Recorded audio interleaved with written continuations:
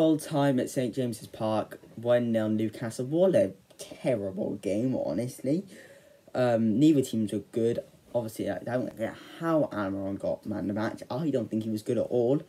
But no one really deserved man of the match. I'm not going to lie to you.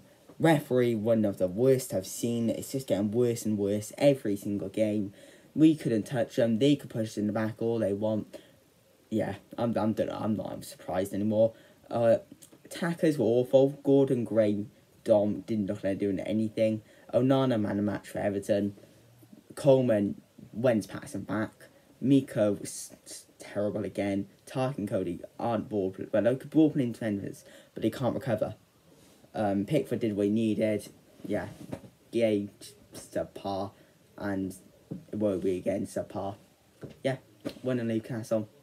We go again next time against Palace.